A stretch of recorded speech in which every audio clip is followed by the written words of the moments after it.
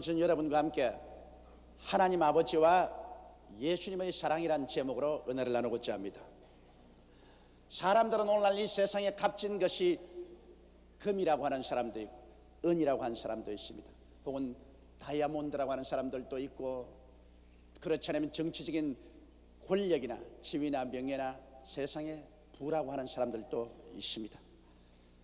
그러나 이 세상에 사람이 값으로 쳐서 계산할 수 없는 가장 귀한 것이 있습니다. 이것은 사랑입니다. 이 세상에 존재하는 모든 것, 즉 인간과 동식물 및 무생물까지라도 사랑을 하면 변화가 되고 사랑을 하면 빛을 냅니다. 그러나 사랑이 사라지면 금이나 은이나 보석이나 지위나 명예나 권세나 부귀가 아무런 의미가 없어져 버리고 마는 것입니다. 그렇기 때문에 이 세상에서 가장 귀한 것이 사랑입니다. 그런데 사랑은 주는 것입니다. 사람들은 생각하기를 사랑은 받는 것이라고 생각하는데 사랑은 주는 것입니다. 사랑을 주자면 희생이 따르지 않고는 결코 줄 수 없습니다. 큰 사랑을 하려면 크게 희생을 해야 되고, 적은 사랑을 하려면 적게 희생을 해야 되는 것입니다. 희생이 따르지 않은 사랑은 그것은 거짓된 것이요 위선이요 진실한 사랑은 아닌 것입니다. 우리가 부모님의 사랑을 평생을 두고 잊을 수 없는 것은 부모님이 우리를 낳으시고 우리를 길러시는데 진자리 마른 자리 갈아 누이며 손발이 닿도록 수고를 하고 불순종하고 반역하는 자식들을 위해서 가슴 아리며 키워내준 이 사랑의 희생이 우리의 마음속에 잊어지지 않기 때문인 것입니다. 그것이 위선적인 사랑도 아니고 일시로 지어먹은 사랑도 아니고 충정에서 우러나온 희생적인 사랑을 베풀어 주셨기 때문에 부모님의 사랑은 두고 잊어지지 않은 사랑인 것입니다. 우리 주님께서는 사람이 그 친구를 위해서 목숨을 버리면 이에 더한 큰 사랑이 없다고 말하셨어요. 왜냐하면 인간의 목숨이란 인간이 가지고 있는 가장 극치의 것인 것입니다. 이 최고의 가치를 사랑을 위해서 희생을 한다면 그 사랑은 진짜입니다. 그러므로 예수님께서는 바로 반역하는 인생들을 위해서 당신이 가지고 있는 최고의 가치인 생명을 십자가에 못 박아 대신 죽어주심으로 그리스도가 우리를 향해서 베풀어준 그 사랑은 이루 말로 형용할 수 없는 크나큰 사랑인 것입니다. 오늘 저는 여러분과 함께 하나님은 우리를 얼마나 사랑하셨는가, 이 일을 한번 생각해 보고자 하는 것입니다. 첫째로 우리 하나님의 사랑은 이 성경 말씀이 우리에게 가르쳐주고 계시는데 하나님의 성령이 계시해 주지 않으면 그 깊이와 높이와 넓이를 우리 인간의 상상으로는 감히 깨달을 수가 없습니다. 오늘 성경 말씀 에베소서 1장 3절로 4절에 보면 태가 쓴 사랑에 관해서 말씀하고 있습니다. 찬송하리로다. 하나님 곧 우리 주 예수 그리스도의 아버지께서 그리스도 안에서 하늘에 속한 모든 신령한 복으로 우리에게 복 주시되 곧 창세 전에 그리스도 안에서 우리를 태가사 우리로 사랑 안에서 그 앞에 거류하고 흠이 없게 하시려고 하셨다는 것입니다.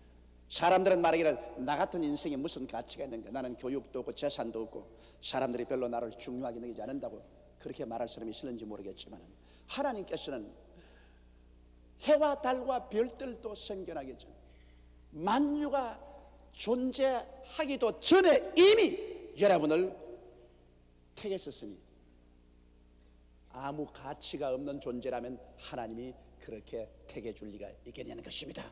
그렇기 때문에 하나님이 여러분 보실 때는 여러분을 무궁한 가치 있는 존재로 보고 있는 것입니다. 그러므로 하나님은 여러분과 나를 이처럼 그 놀라운 은총으로 택하여 주시니 이 택한 사랑이 얼마나 큽니까? 수많은 사람 중에서 나를 택해 주었다는 것, 이거 감격적이지 않습니까? 하나님께서는 그러므로 우리를 택했으므로 여러분과 내가 하나님을 믿는 것이 아니라 하나님이 우리를 붙들어 주시는 것입니다. 요한복음 15장 16절에 너희가 나를 택한 것이 아니요 내가 너희를 택하여 세웠다고 말씀하셨으며 빌립보서 3장 12절에 오직 내가 그리스도 예수에게 잡힌 바 된 그것을 잡으려고 쫓아가느라. 우리 예수 믿는 것 우리가 믿는 것 아닙니다. 하나님이 억천만급 전에 우리를 이미 그리스도 안에서 택해 주셔서 하나님이 잡아주시는데 하나님께 잡혀 놓았으니 이제 잡힌 것 더 잡아보려고 열심히 믿어보는 것입니다. 그리고 우리 하나님은 또한 여러분과 나를 미리 하나님의 자녀가 되도록 정해놓으신 것입니다. 에베소서 1장 5절 6절에 그 기쁘신 뜻대로 우리를 예정하사 예수 그리스도로 말미암아 자기의 아들들이 되게 하시니 이런 그의 사랑하시는 자 안에서 우리에게 그저 주시는 바 그 은혜의 영광을 찬미하게 하려 하십니다. 하나님께서는 해와 달과 별들이 생겨나기 영원한 전에 여러분을 이미 택하시고 난 다음에는 그러면 미리 정해 놓으셨습니다. 여러분 우연히 이렇게 예수 믿고 하나님 자녀가 된 것이 아닙니다. 하나님이 미리 정해놓고 여러분을 바라보고 기뻐하고 즐거워하고 계셨습니다. 하나님이 아무나 정한 것 아닙니다.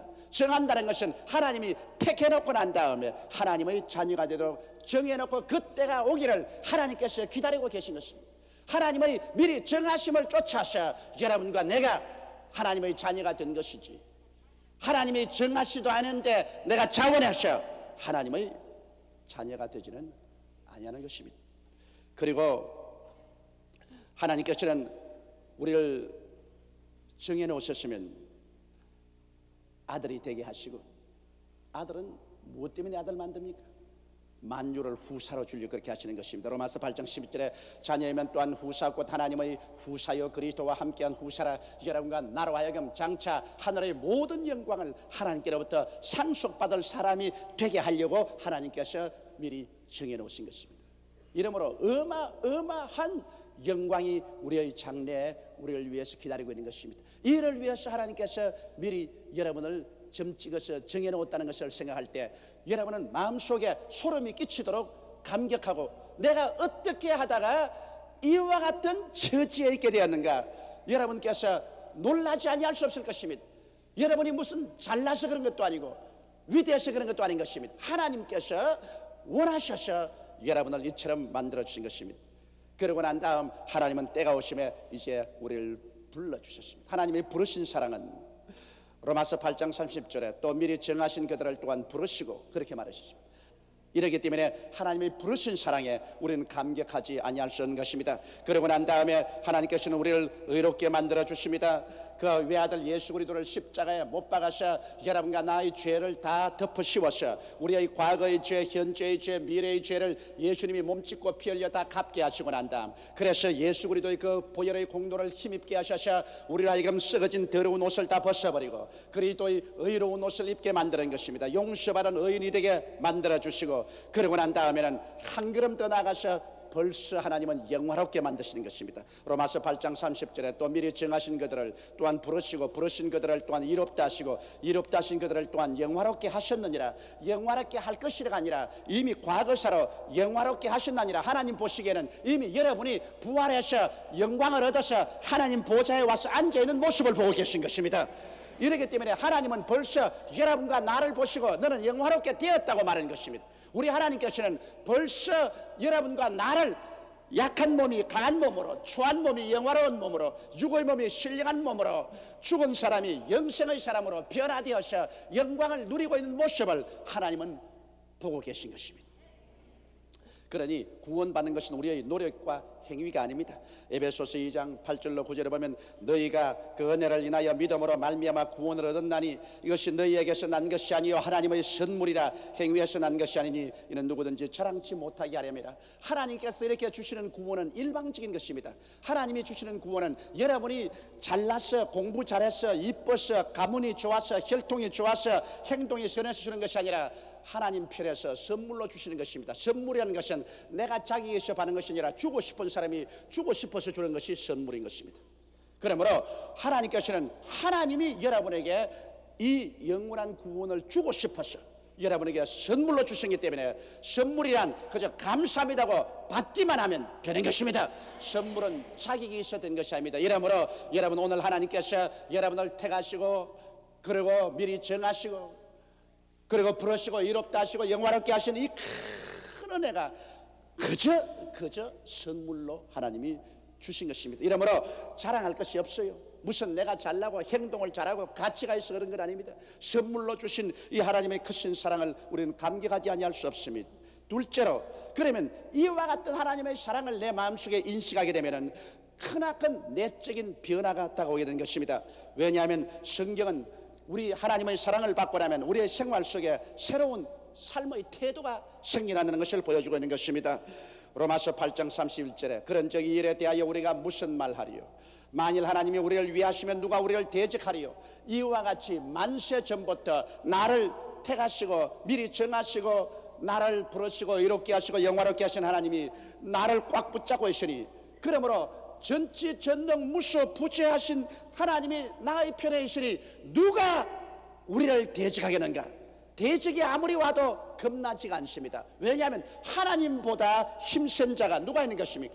이 하나님께서 여러분을 귀하게 내게 있어서 택하여 주었는데 누가 우리를 멸망시킬 수가 있는 것입니다. 그러므로 우리는 하나님의 사랑을 깨닫고 나면 그 품에 안겨서 살기 때문에 대적이 겁나지 않습니다. 그리고는 궁핍이 겁나지 않습니다. 로마서 8장 32절에 자기 아들을 아끼지 아니하시고 우리 모든 사람을 위하여 내어주시니가 어찌 그 아들과 함께 모든 것을 우리에게 은사로 주지 아니하시겠나요?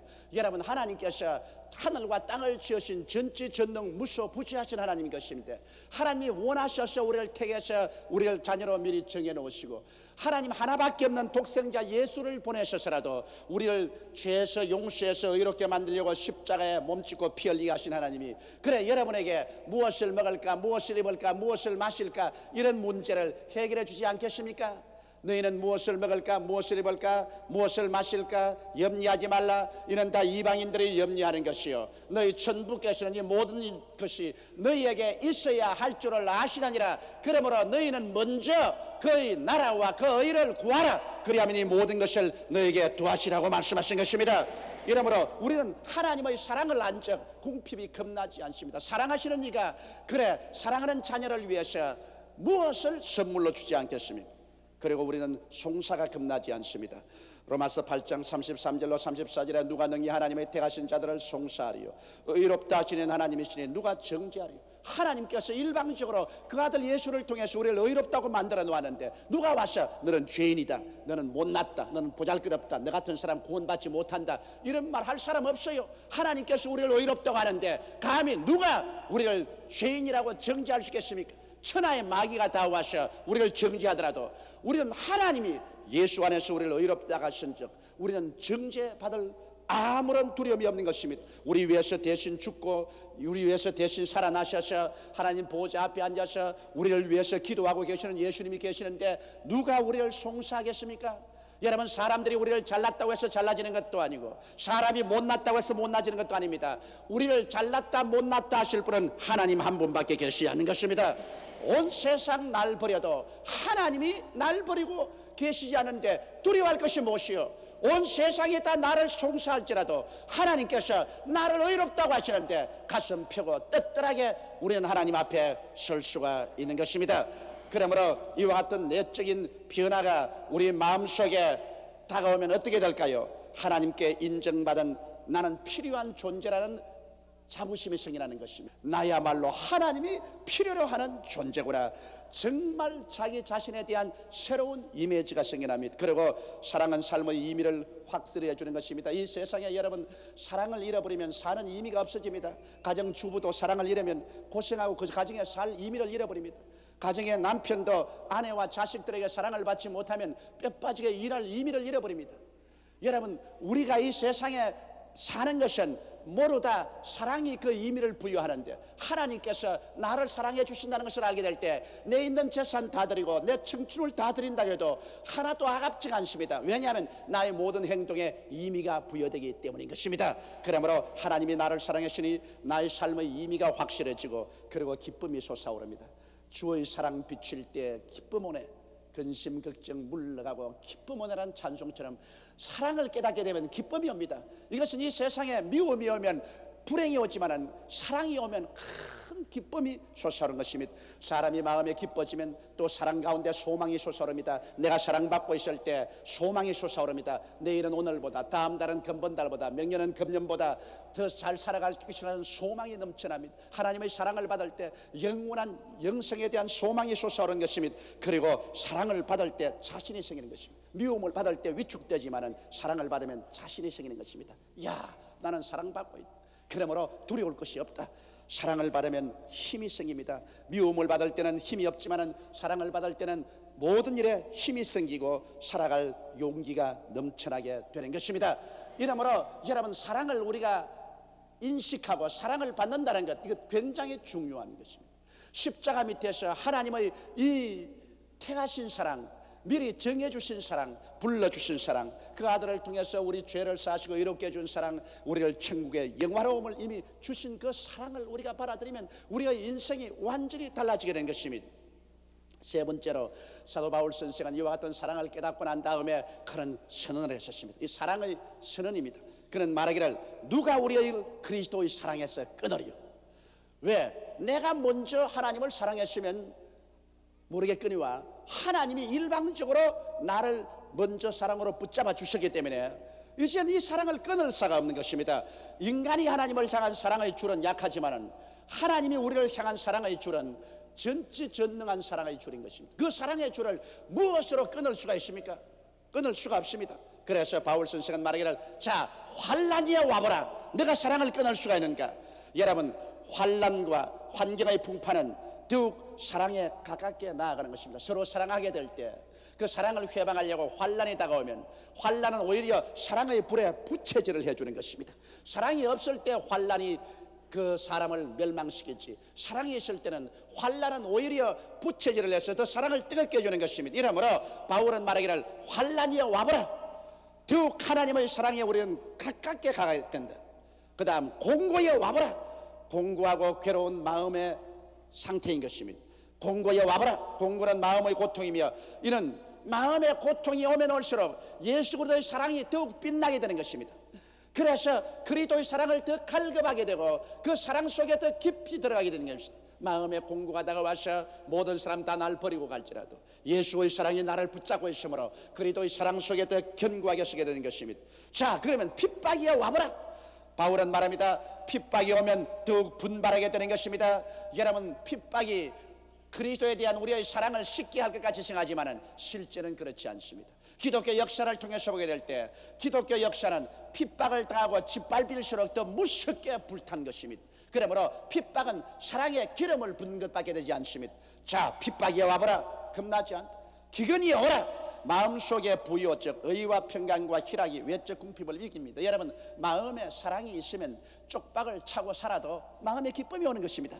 사랑이 없는데 큰 집에 부귀 영화를 다 가지고 있은들 그게 무슨 의미가 있습니까? 그러나 사랑이 있으면 아무리 기근이 다가와도 여러분 그 외적 기근이 겁나지 않습니다. 한 끼를 먹고 살아도 큰 사랑으로 서로 위로하고 살면 그것이 더 굉장한 행복을 가져옵니다.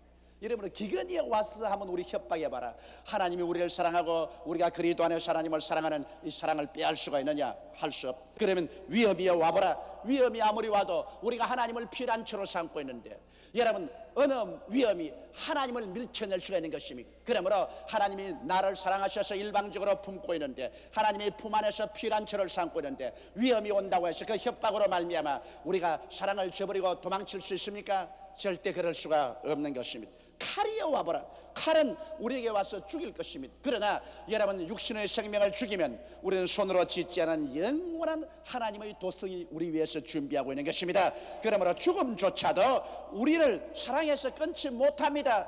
이러기 때문에 하나님의 사랑이 우리를 붙잡고 있습니다. 성경은 말하기를 그러나 이 모든 일에 우리를 사랑하시는 이로 말미암아 우리가 넉넉히 이기나니라. 우리가 하나님을 사랑한 것이 아니라 하나님이 우리를 사랑해 주셨기 때문에 이 하나님의 사랑의 줄에 우리가 붙잡기 때문에 하나님을 바라보고 있을 때 이 하나님의 사랑은 우리를 붙잡고 그 어떠한 환경에도 우리를 이기게 만들어 주신 것입니다. 하나님의 사랑은 환난도 뛰어넘고 공고도 뛰어넘으며 핍박도 뛰어넘고 기근도 뛰어넘으며 적신도 위험도 칼도 뛰어넘고 여러분과 나를 붙잡고 계시는 것입니다. 이러므로 이 하나님의 사랑에 붙잡힌 받은 우리들은 정말 이기양양하게 살아갈 수밖에 없습니다. 우리들은 하나님 아버지와 우리 주 예수 그리스도의 사랑을 받는 편에 있는 것입니다. 우리가 주는 편에 있는 것이 아니라 하나님의 사랑을 받는 편에 있는 것입니다. 우리는 이 사랑을 깨닫게 되면서부터 깊이 감사하게 되고 헌신하게 되고 충성하게 되는 것입니다. 하나님은 벌써 영원 무궁한 때부터 여러분과 나를 택하시고 미리 정하시고 사랑하고 계시지만은 너무나 많은 사람들이 이 사랑을 깨닫지 못하고 있는 것입니다.